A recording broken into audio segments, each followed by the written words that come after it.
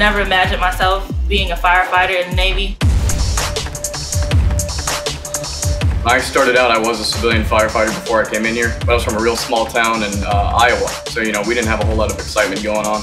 I went in to see the Navy recruiter, asked what was the closest thing to being a firefighter, and he said damage controlman, so I said, sign me up.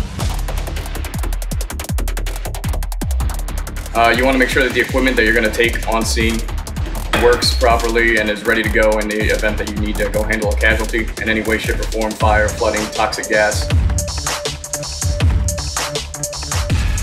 You gotta be physically and mentally tough. Those bells, they don't wait for anybody. They go off at all sorts of times. You may get done working a 12, 14, hour day.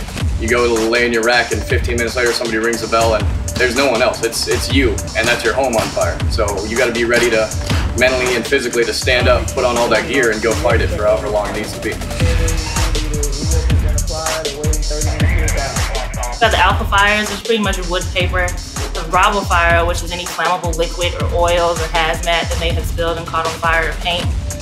Charlie fires are electrical fires. Delta fires will be the jet ski flight deck. I've never experienced that, hopefully never have to, but we would just work with crash, and at the last resort we would have to actually jettison the jet off the side of the ship, but hopefully it wouldn't come to that.